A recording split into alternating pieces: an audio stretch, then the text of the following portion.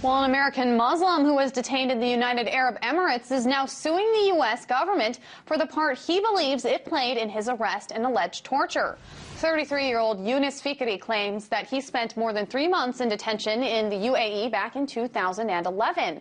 He says it was orchestrated by the FBI because he refused to become an informant at the mosque that he attended in Portland, Oregon. Here's Fikri describing some of the torture that he endured.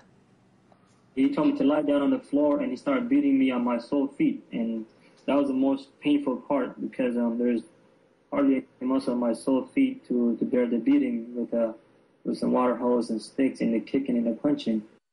Beyond the detention and torture, Yunus, who is a naturalized U.S. citizen, says he has also been on the no-fly list for years and has been prevented from coming back to the U.S. All this, he says, as a way to force him to help the FBI. Now, last year, the Justice Department filed charges against Fikri, his brother, and a third man for conspiring to hide $75,000 worth of money transfers to the UAE and Sudan. Yunus Fikri is the 4th American Muslim from Portland to claim that the FBI tortured him.